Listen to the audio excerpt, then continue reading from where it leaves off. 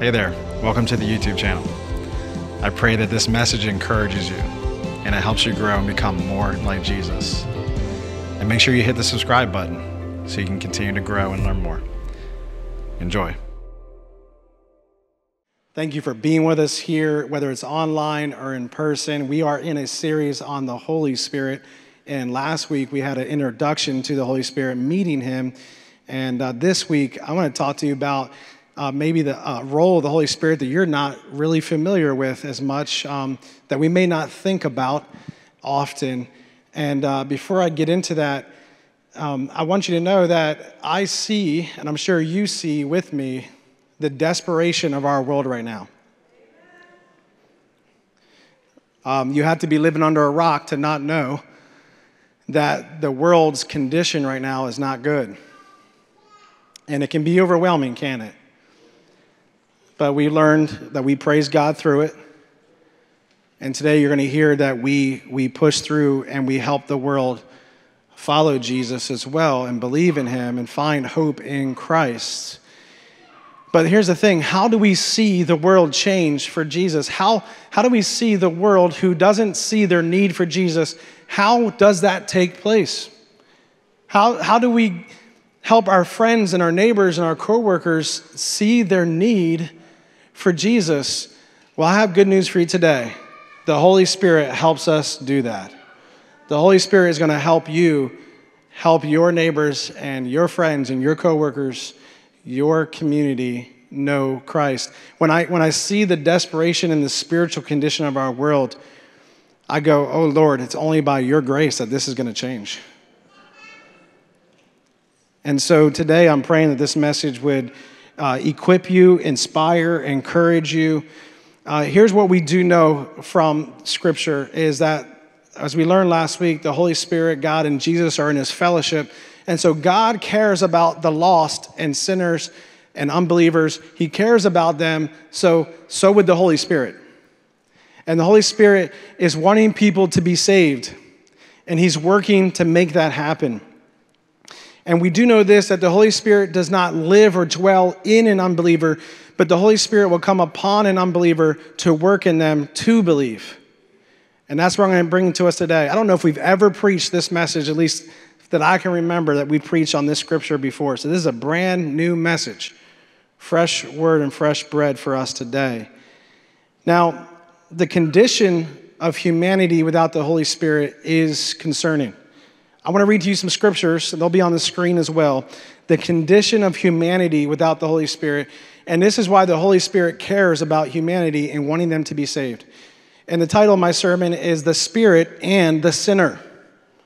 And the Spirit's work in the sinner and the unbeliever. John 14:17 says, He is the Holy Spirit who leads into all truth. The world cannot receive him because it isn't looking for him and doesn't recognize him. Isn't that concerning? The world can't receive him because it isn't looking for him and doesn't recognize him. But this is what Jesus tells his disciples. But you know him because he lives with you now. He's talking about himself and the Holy Spirit working with him. And later he will be in you. He's talking about the Holy Spirit coming after Pentecost and pouring into people.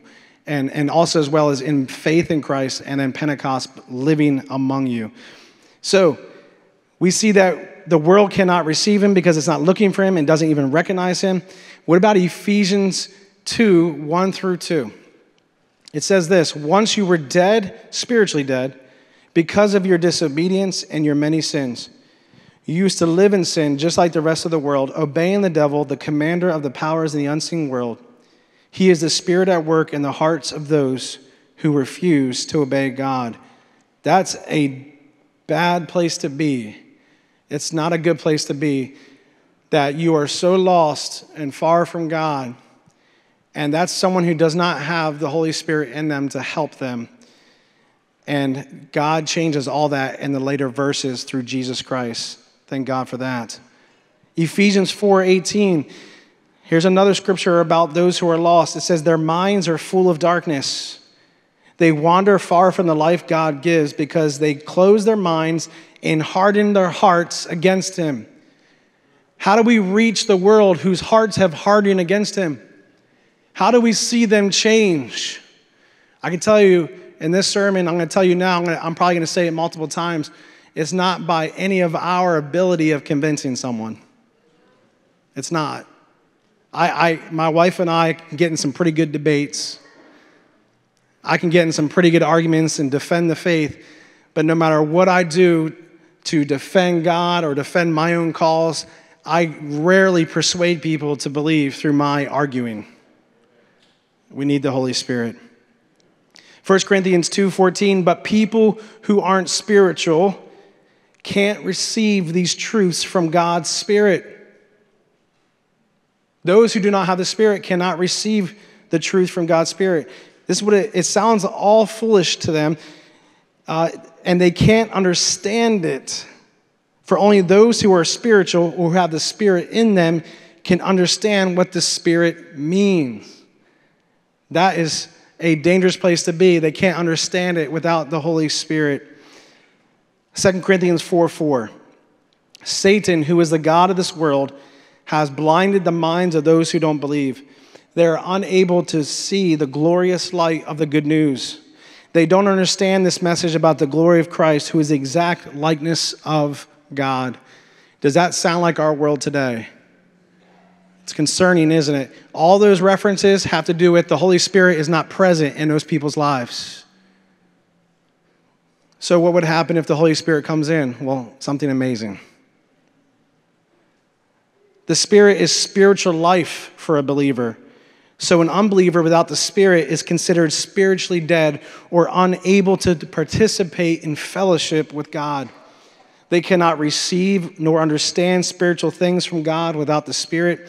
An unbeliever doesn't recognize the Holy Spirit, isn't even looking for him. Without the Spirit of God, you are lost in many ways.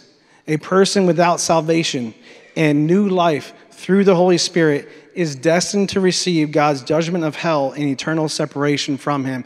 That is the destiny of those who do not have the Holy Spirit in them, the presence of God in Jesus Christ.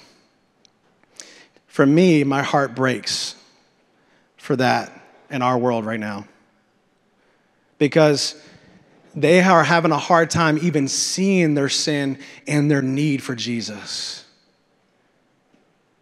And we may get mad as Christians and a little self-righteous at times and go, why aren't they? You need Jesus. You need Jesus. You're right, but they're not awake to Jesus yet. I agree, but they don't know. They don't get it. They haven't seen their error in their ways. And it's because no matter what we say or do, it's not sinking in. Well, that means we need some help, right? There is hope. Because 2 Corinthians 4:6 says, for God, just 2 verses later, from where the devil is blinding unbelievers, 2 verses later, Paul says, for God who said, let there be light in the darkness, has made this light shine in our hearts so we could know the glory of God that is seen in the face of Jesus Christ. That's what we need. We need the light of Christ to shine. And how does that light enter into someone's heart? Through the Holy Spirit. The Holy Spirit is here to convince humanity of its sinful condition and to trust in Jesus for salvation. Maybe we didn't realize that, but let me back that up with Scripture. That's important, right? Let's go to John chapter 16. 5 through 11. We started with the first few verses last week, and we're going to finish with the rest of those in this paragraph. John 16, 5 through 11.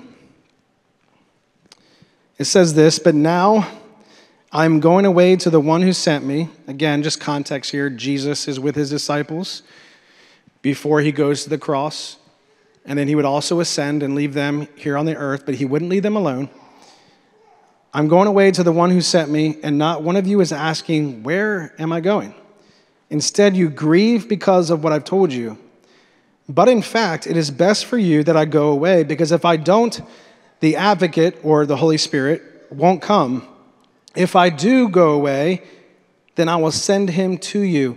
And when he comes, what will he do?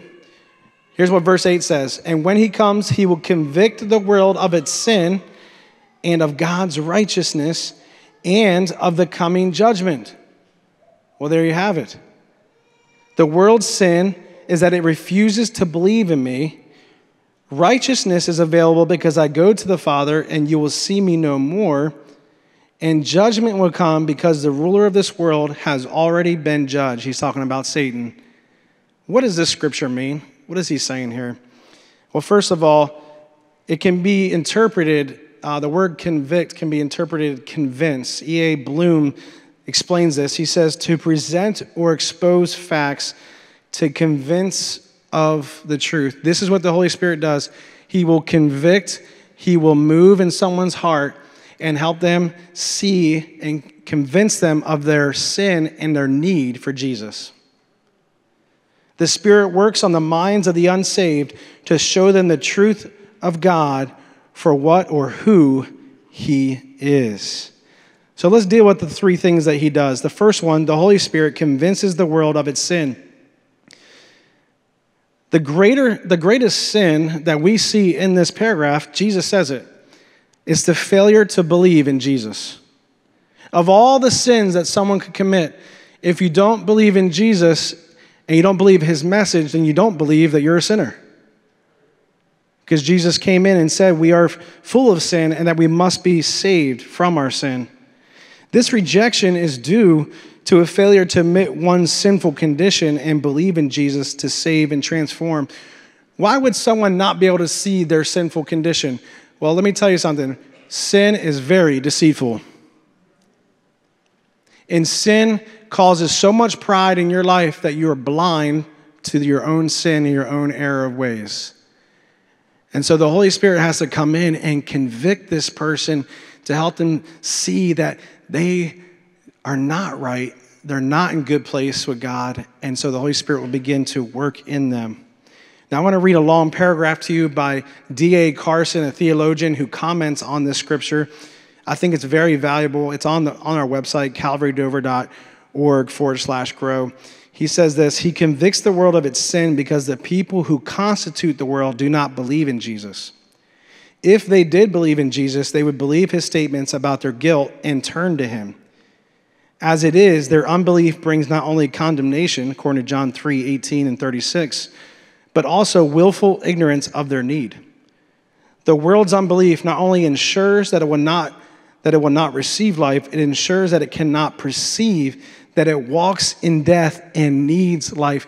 There are people who cannot see that they're walking in a destiny of death. Isn't that scary? That, as a Christian and as a pastor and as a friend for my neighbors, I'm concerned because they're so lost they don't even realize it. And it reminds me of Jesus' heart on the cross when he said, Father, forgive them, for they do not know what they are doing. That should be our attitude postured towards the lost, is they don't even realize how lost they are. That was Jonah's heart. Or that wasn't Jonah's heart. That was God's heart in the book of Jonah. Remember that in our series? God was like, they're so lost, they don't know their left hand from their right hand. He was explaining their spiritual darkness. That's how lost. And God was trying to get Jonah to see how lost they were and how much God loves them. But he ends this paragraph by saying this. This convicting work of the Paraclete, which is the Greek word for Holy Spirit, is therefore gracious. It is designed to men and women of the world to recognize their need and so turn to Jesus and thus stop being the world. Did you catch that? That the work of the Holy Spirit to convict someone of their sin is a gracious act of God. The word conviction isn't a bad word. It's a good word. That changes the way you pray, doesn't it? When you're mad at someone, you're not, God, convict them or help them to see their guilt. Help my neighbor to see that way they're treating my yard. No, that's not the attitude or posture of the Holy Spirit at all in this situation. The Holy Spirit is concerned that these people are going to hell without Jesus. And so he's like, let me help them see their need because they need my help. That's the heart here. He's so loving. God is so loving that he does expose the truth in your life so that you will see your need for Jesus. Secondly, the Holy Spirit convinces the world or convicts the world of God's righteousness. What does that mean? Well, Jesus indeed was right, and humanity was wrong. He did no wrong, and we crucified him. Mankind crucified him. Our sins crucified Jesus, and he proved to be right because he overcame the grave and rose again, having power over death. He is holy and righteous, and mankind is not unless we have Jesus. The unbeliever needs the Holy Spirit to convict or convince them in believing God is righteous and true. And at the same time, that means they're going to understand that they are wrong in their sins. Another way to look at this is that the need for the Holy Spirit to testify of God's righteousness and truth. So the Holy Spirit will testify to the hearts of an unbeliever that God is righteous and true and that you need him. But there's another thing that the Holy Spirit does. The Holy Spirit helps us believe that we are righteous.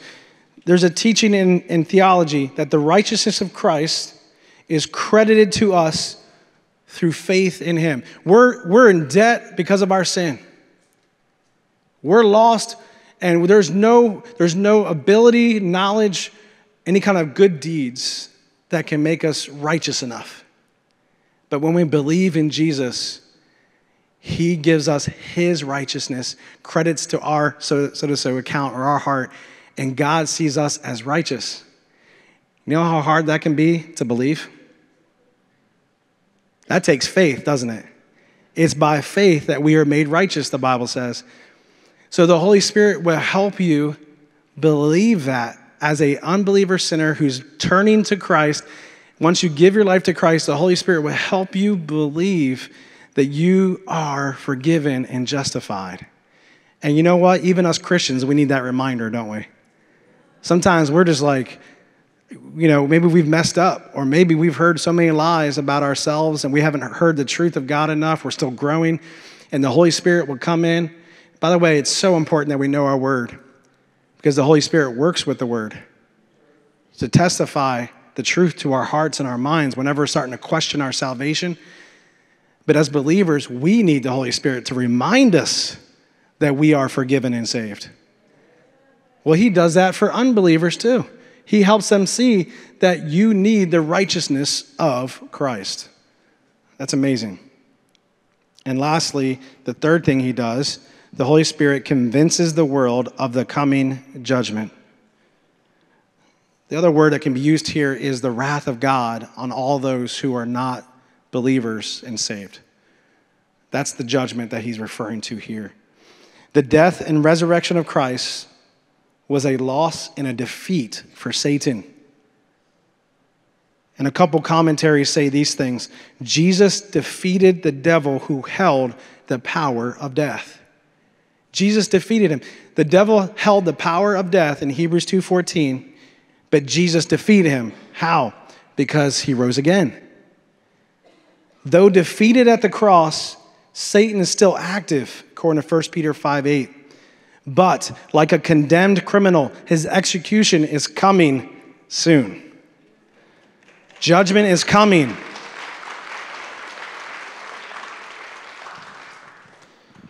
Now that is good news, I get it.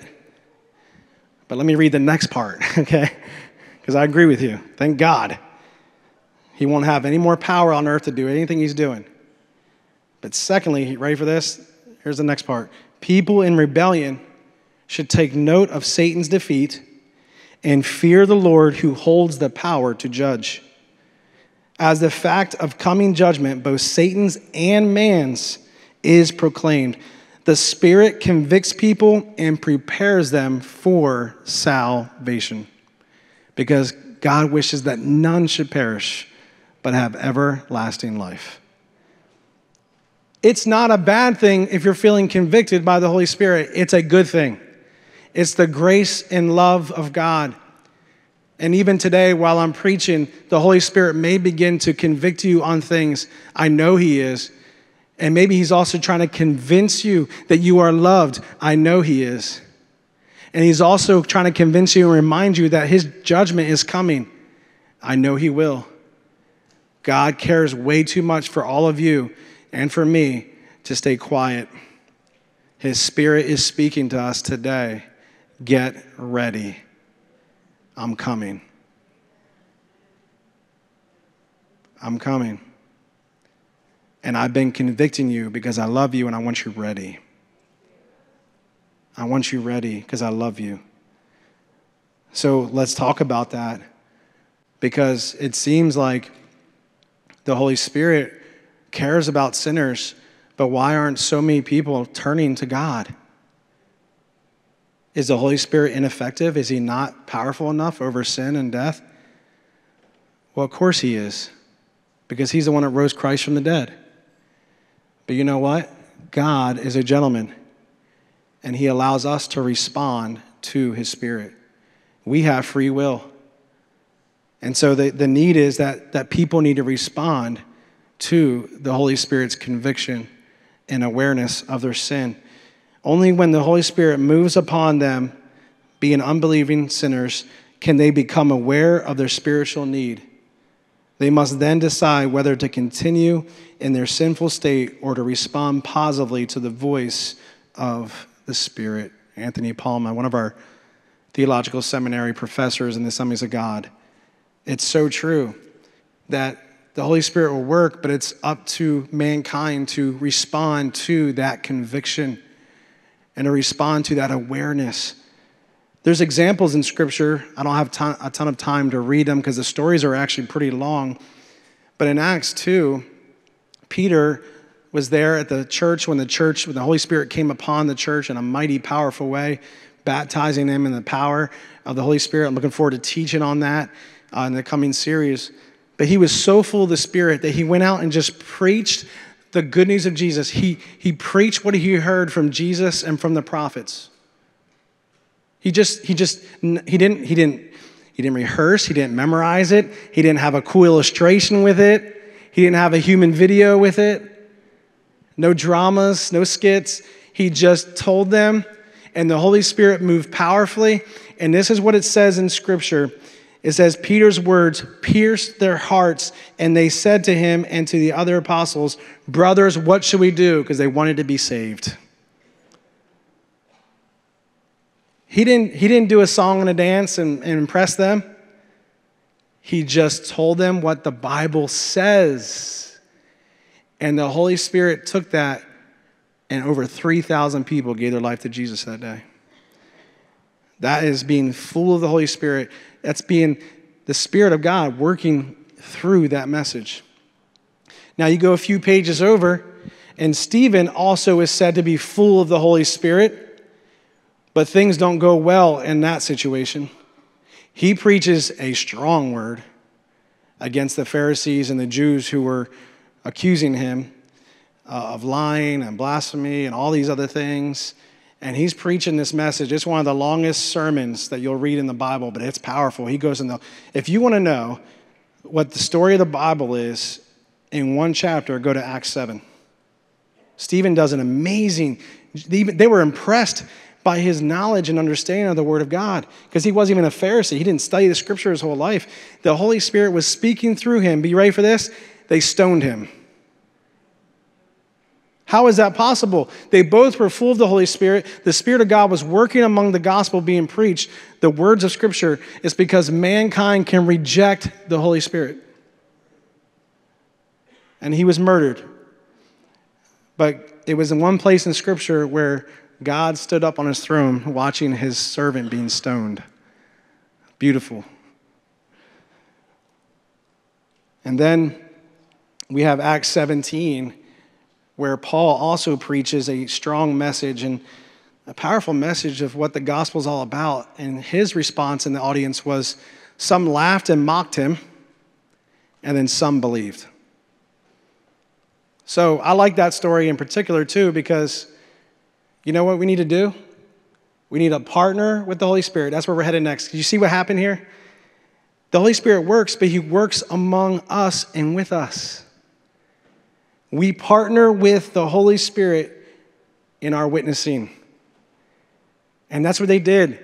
They shared their eyewitness testimonies, they shared scripture, and then they waited for the Holy Spirit to move and work. And don't be discouraged. Some people will believe and some people won't. But don't let it stop us from testifying of the good news of Jesus. Is it really our role, Ryan? Yes.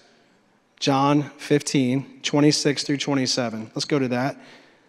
And we're also going to be in Romans 10. But John 15, 26 through 27 says this, and this is Jesus again saying, I will send you the advocate, the Spirit of truth, the Holy Spirit. He will come to you from the Father and will testify about me. Interesting. Jesus will send the Holy Spirit, right? But the Holy Spirit will testify about Jesus. So God sends Jesus, Jesus sends the Holy Spirit. They're all working together to do what? To help us. But he says this, and you must also testify or witness or share about me because you have been with me from the beginning of my ministry. Okay, maybe you're like, well, Ryan, I'm not an apostle. I wasn't there 2,000 years ago. What am I supposed to share? Has Jesus changed your life? Absolutely. Do you believe in the truth of Jesus Christ in your life? Then you share it. Maybe you don't have a testimony like some others where they were in a gang and they were shot and they overcame drugs and all these other things. And your testimony is like mine. I was raised in church and I wasn't really a really bad kid. I had my issues. But that's my testimony, that God has the power to keep you from those things too. Whatever it is, it doesn't matter. The point is, do you believe that Jesus is the Son of God, rose again, and has the power to save because he saved your life? Then you have a testimony. You can share. But we should testify what Christ has done. You don't even have to use your testimony. You can testify that this is all true, because it is. And we share Scripture. We're so vital to this process. Let's look at Romans 10. I mean, it's amazing. Romans 10, verse 9. And just so you know, if you are ready to give your life to Jesus, right here in this moment. Right here in this moment, you can do it. Because this is how he explains it. Verse 9, Romans 10, 9. If you confess with your mouth that Jesus is Lord and believe in your heart that God raised him from the dead, you will be saved. Amen. For it is by believing in your heart that you are made right with God. That's the righteousness of Christ right there. By believing that you are made right with God because of Jesus. And it is by confessing with your mouth that you are saved. And when you mean that in your heart and you confess it, and we're about to do water baptisms next Sunday, and if you are confessing that today, we want to help you walk with your journey and water baptize you after the 11 o'clock service next week. So, be sure to sign up. It's another step of obedience, of following Jesus, confessing him publicly that he is your Lord and Savior. Now, that would be nice if the Holy Spirit did all the work, right? That's not what Scripture says. Isn't that fun? We got to read the whole Scripture, the whole Bible. Let's keep going. As the Scriptures tell us, anyone who trusts in him will never be disgraced.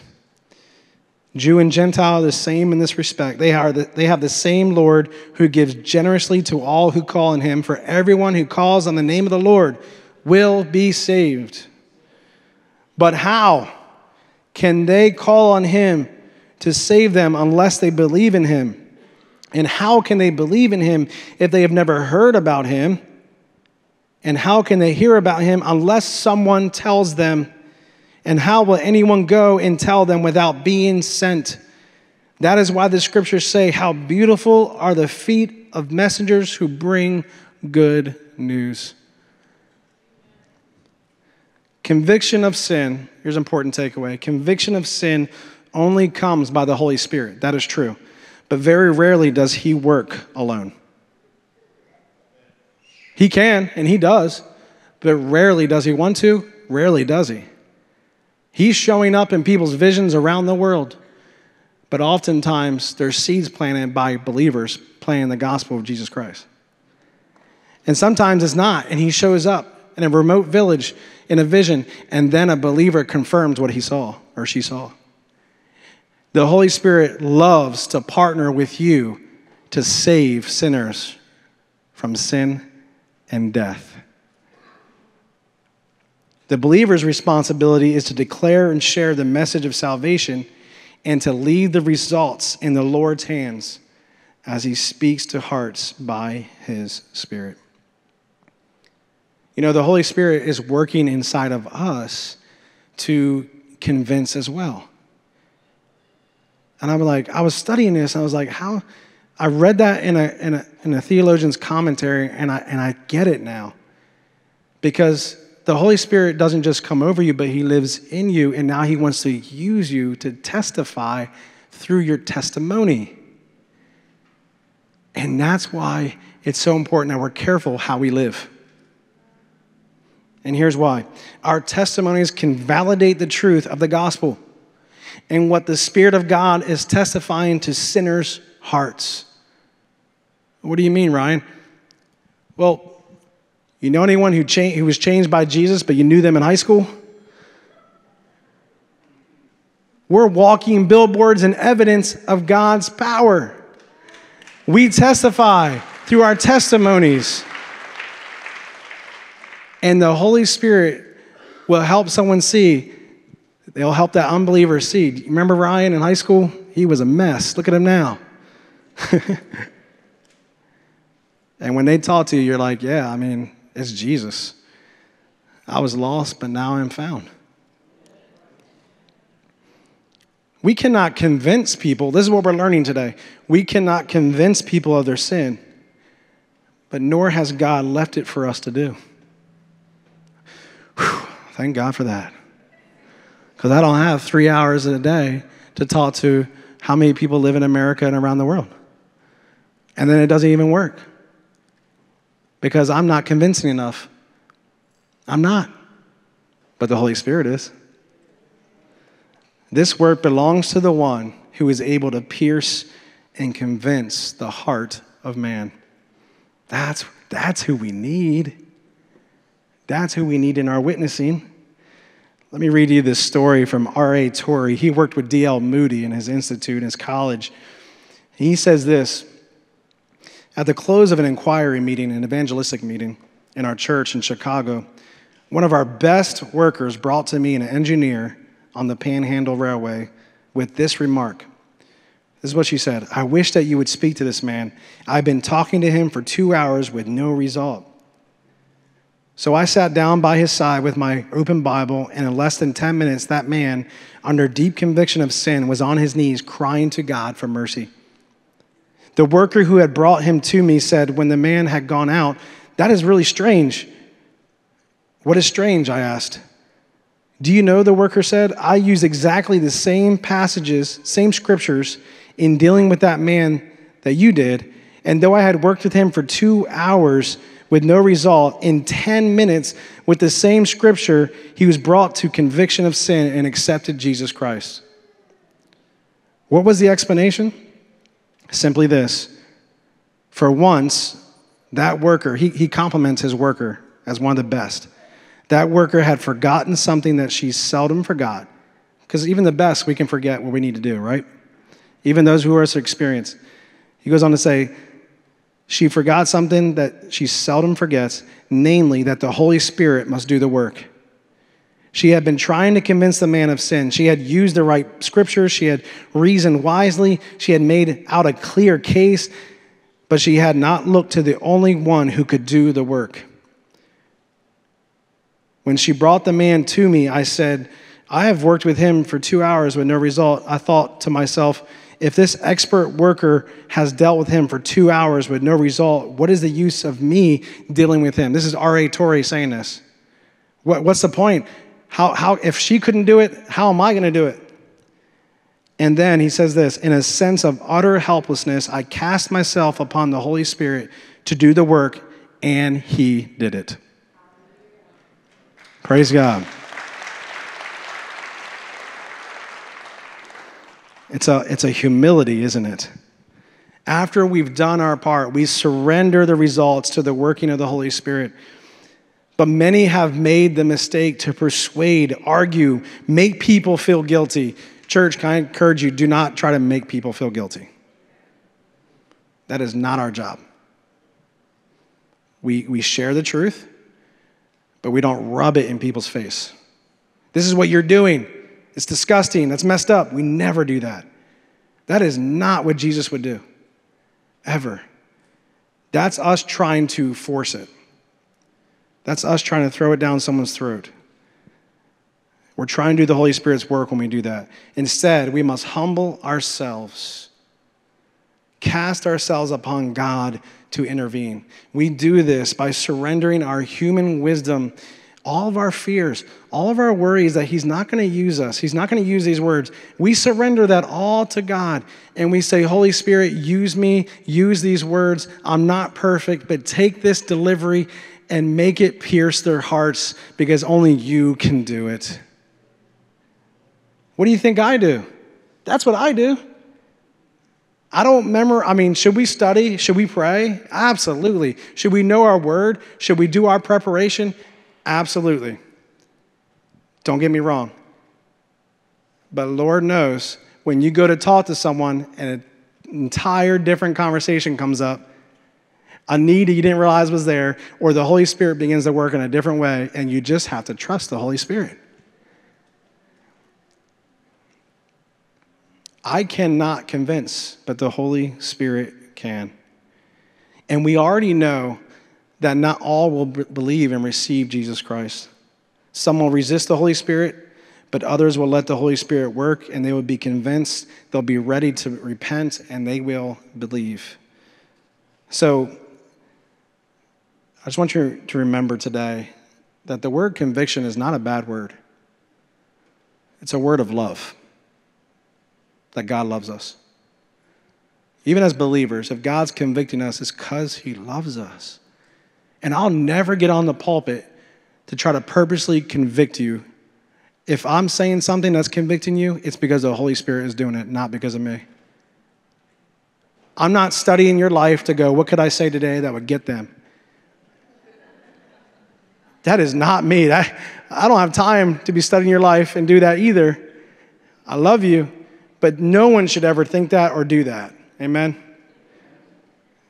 I know sometimes, because I remember being in a service one time, and the pastor said something, and I was like, was he like looking at my Facebook page or something? Like, No, he wasn't even my friend. That wasn't his fault. That was me. The Holy Spirit was hitting me. Be careful. And I was like, we can like deflect or we can accept, what the Holy Spirit's trying to do. And so I just want you to rest assured that I'll never manipulate, I'll never try to do that, but be open to the Holy Spirit working in you. Because I know I do. I have to. So as believers, let him work and convict you and convince you that he loves you, that you're going to be okay. But if you're an unbeliever in this room, I want you to know something. The Holy Spirit's conviction, our last takeaway, the Holy Spirit's conviction of sin and of righteousness and judgment is the grace of God not wanting anyone to perish but to have eternal life. It's his love. It's God's love that he would say, you need to see that you're far from me, that your sin is you're destined to be away from me forever in hell. You need to see this. That is love. And only the Holy Spirit can pierce the heart in people more than what we can do in our persuasion or arguing. And I thank God for the Holy Spirit's role in this sinner's life one day, helping me see how far I was without Jesus. Can we close our eyes and bow our heads? I'm going to pray for a few things. For those who are feeling the Holy Spirit opening your eyes and your heart to see your need for Jesus, do not delay. This is the grace of God moving upon you to receive Jesus as the forgiver and the forgiveness of your sins, the payment for your sins. He's also going to call you to a life of surrender and serving him. Just so you know, it's called lordship. He's calling you to follow him with your whole life, to make him Lord of your life, leader, teacher, guide, all those things in your life. So he's not just going to save you from your sin. He wants to show you how to live for him in a devoted way. Open your heart to him today and tell him, I see my sin. You can even pray this right now. I see my sin, and I see your grace and love. I didn't deserve it. I didn't deserve the grace of the cross. I don't deserve eternal life, but yet you shower this upon me through Jesus. You generously provide your love and your forgiveness for me, and I accept it. I believe it, and I say that you are Lord of my life. I confess you as my Savior and Lord. And I give you my life today to follow you all the days of my life, to serve you, to worship you. Change my heart in that way. Church, he's doing it right now. I sense him doing it right now. For those of you who have believed in Jesus Christ as your Savior, would you let him be your Lord now today? Would you say, Jesus, I will serve you with my whole life. I will give you my heart. I will give you my all. I've accepted your forgiveness, but I haven't owned up to living for you yet, and now I live for you. I choose to worship you with my life. When you pray this prayer, the Spirit of God comes in you, cleanses you, makes you holy and righteous, and adopts you. You're adopted, and you're now a child of God. You are saved. God, we thank you for this work taking place right now. And Lord, for us as believers, may we see how real it is. May we be so aware of the needs around us. And God, may we be led by your Spirit to be witnesses. God, use us as we are. Lord, we don't have eloquent speech or rehearsed lines, but we do have your word and we have our testimony. Lord, use us. I pray, God, that we be willing to be sent, that we would step out in faith and share Jesus and what he's done for us on the cross and the grave, and how we get eternal life through faith in him. God, give us the boldness to share. And Lord, we thank you for this church. We thank you for the work you're doing in this community. For those watching online, those who are in this place, we thank you, God, for what you've done in our lives, and we leave here as a light. God, we even worship you with our giving today. Take our giving, Lord. May you be honored and glorified in our generosity towards you, because you've been so generous to us. Lord, may we leave here with power to serve you, to worship you, and to tell everyone about Jesus. We love you, God. We thank you for souls being saved. In Jesus' name, amen. Amen. Praise God.